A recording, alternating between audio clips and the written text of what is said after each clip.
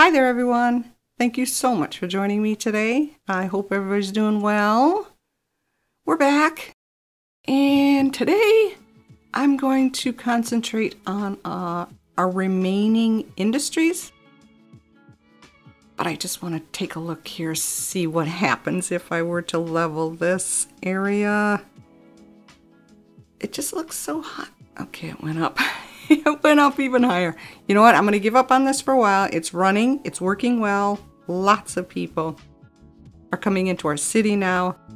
But this, I can't ignore this. The traffic in that area is pretty bad, so I'm going to have to come in and fix that at some point. But in the last video, I had mentioned that I set up forestry and oil, which were our last two industries. So I'm going to get them both up and running. And we still have to figure out where we're going to put these factories.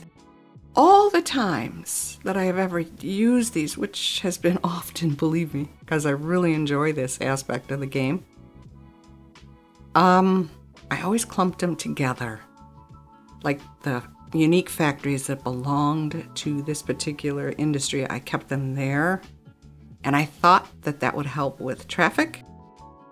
But I don't think it does. I think with all of the trucks going back and forth in their specified area, or dodging from one area to another area to drop something off and then coming back to get more, I think that is part of the problem, and I could be wrong. This is pure speculation here. So what I think I'm going to do is take all of the factories and either set them up in a specific area, which I did try to do once, but on that particular build, I think we had a majority of those factories on that little islet, but the ore and the oil were right there across the river. This time, I'm thinking the strip where the ore is and our lower income citizens live, that strip that curves, I might put them there. I don't know. Maybe that's too close as well. I don't know. Staggering I thought would be a good idea, but you know what? We can try that. I think we should try staggering them. Putting the car factory in one place and, well, the paper mill's kind of stinky though. And we do have that whole industry area behind that high berm. Maybe we could figure something out in that area as well. Traffic's not too bad in that area, but when they come around the bend where the cargo train is and then they come back up into the city, holy smoke. I think that might get even worse. I don't know. But I mean, there's three ways. There's the tunnel. Yeah, there's the road back up toward the bus terminal at the entrance of our city. And then there's that third one going around. So I don't know why they all chose to go that way. I'm trying to figure it out because a majority of them are going back up into the city, the big city. They're not going into the little one that we created with the pedestrian area. But it's probably just me, you know, just not getting it. It's not clicking. I don't understand why this is happening. I'm just giving the fellas here something to do. And they have a very pretty, well, it's a little rapid, but they have a river there and a lake. So on their days off, they have plenty to do. And they can't get into town. I gave them a lot of parking. That was something that I've never really gone out of my way to do. I also got to get the busing going and set up the metros for this side of the map. I haven't done that yet either. And that could be another one of my huge mistakes. I'm holding off on transportation way too late till, well, oops, sorry, not until the last second, but, and not as an afterthought either, but it's like, I'm putting these guys where they belong, and then I'm looking at other things and I'm not concentrating. I should be doing the, I keep saying that. You should get the bus routes up real early. And I never think that a population of 30,000 needs any kind of transportation. So I think our city alone has isn't it like 85,000 people living in one city? We don't have buses. We had them, but they got rid of them. Anyway, beside the point. This is a road simulator, so naturally it would take precedent over anything else. Okay, well, I hope I wasn't too screwy in yesterday's video. This is what I'm saying. I do not write scripts. It feels, not that it feels tedious, but it feels disingenuous. Especially for videos like this. If I was doing like Nerd City or something, yeah. The right opinion, of course you're going to script, but these are just goofy, me trying to learn how to play a game videos, so I don't want to get too serious and technical. That's just the way I feel, so I'm sorry. So trying to compilate all of my thoughts into one cohesive flow is next to impossible. It's just not going to work. Yeah, see, traffic. And again, I'm kind of, did I just say again? Oh, gosh, I'm sorry. I'm trying to remember that when you first start with these types of builds, you have to give traffic time to figure itself out and calm down. So I'm ignoring it at this point, and I'm pretty good at ignoring. I'm getting pretty good at ignoring the obvious. No, ignoring what isn't important at the moment. So here I'm just trying to figure out how to connect. Good heavens, how am I going to connect one to the other? But I think I did an okay job. I think it worked out rather decently. I did decide to just get rid of that because my thought process was that I was going to continue adding to the farm, but our farm is doing so well. And nobody's complaining about anything, so I think I'm just going to leave it at that. And then at a future date, if we do have to come back in here, there's plenty to our left that we can work on. So I'm just trying to get as straight a curve as I can. That sounds like an oxymoron. But I think you know what I'm trying to say. Yeah, sometimes doing it yourself is better. I think it came out okay. I'm not too upset with it, but now that we have this excess traffic coming here for the cargo station, I think we're going to need to do something with that corner where they're all driving down to get in. And I opt for a roundabout. I do try to fix these as best I can, but we're not working on roads at the moment. I was just trying to get them over to the other side so they could access cargo and deliveries.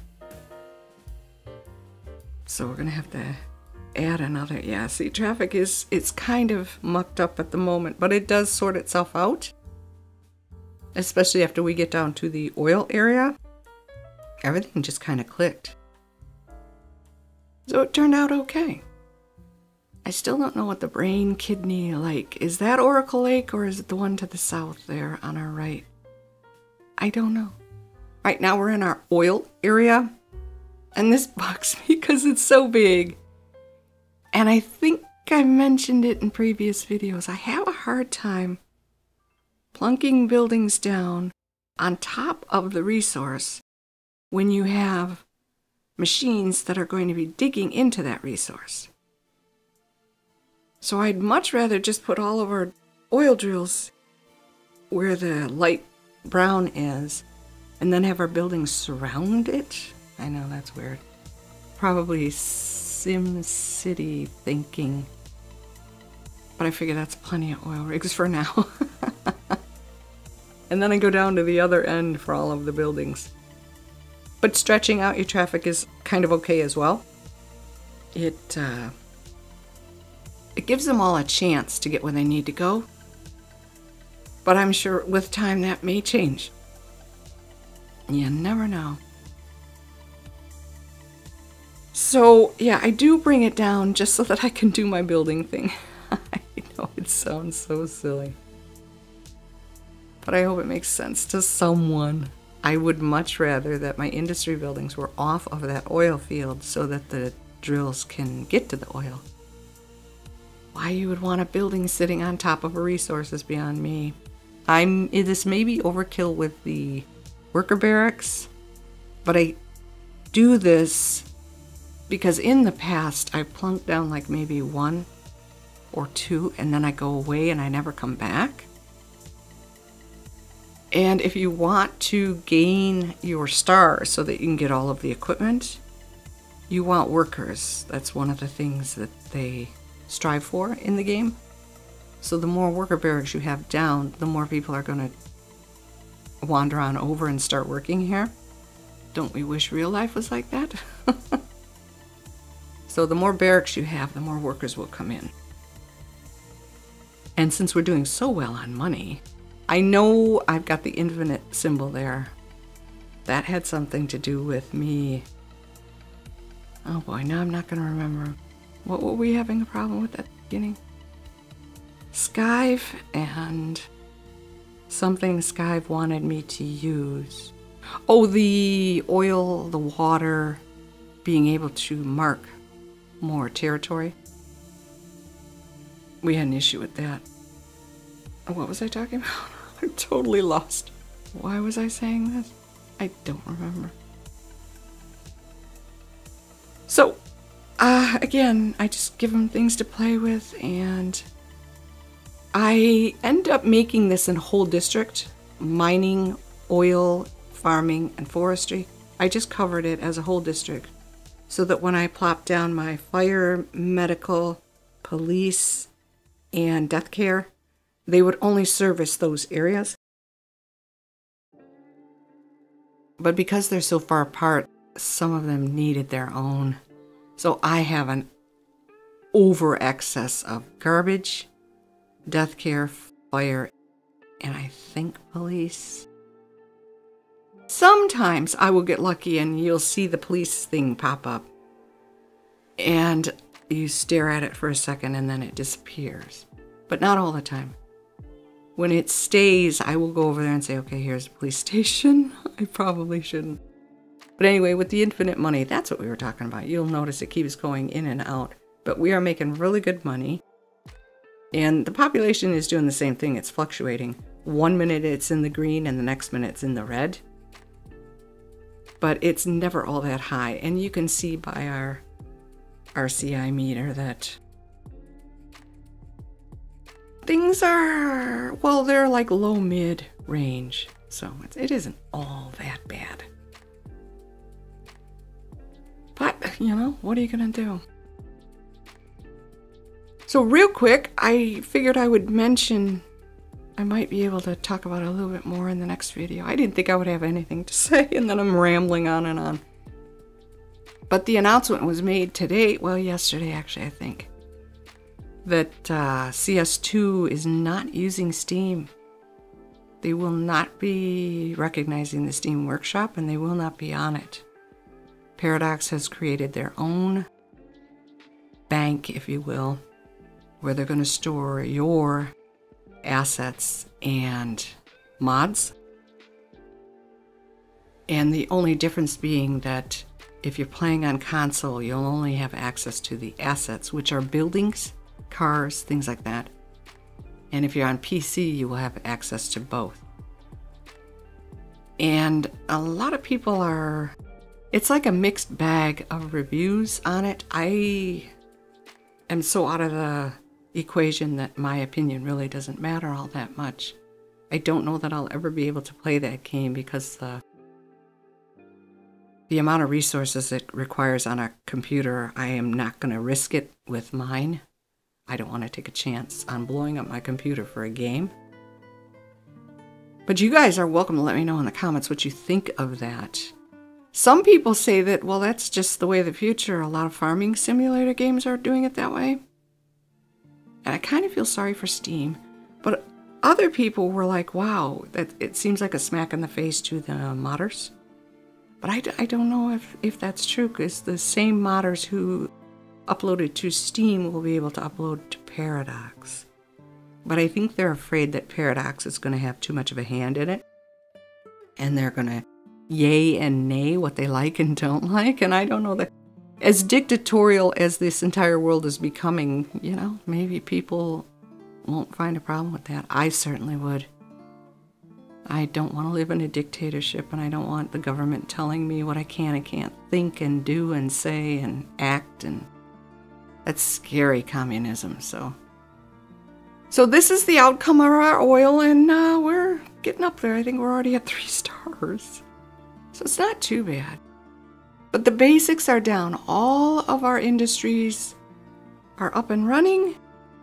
We're going to let them build up their resources, and then we got to go in with the big things. But we still have to fill out this neighborhood, give them more workers, go back to our original neighborhood, fill that out. Lots of work to do. But I do thank you very much for sticking with me to the end of this video and your continued support of my channel. Thank you. Like the video if you did. Subscribe if you're interested. Take very good care of yourselves. Have a fantastic day. Traffic looks bad. I will see you in the next one. Bye-bye.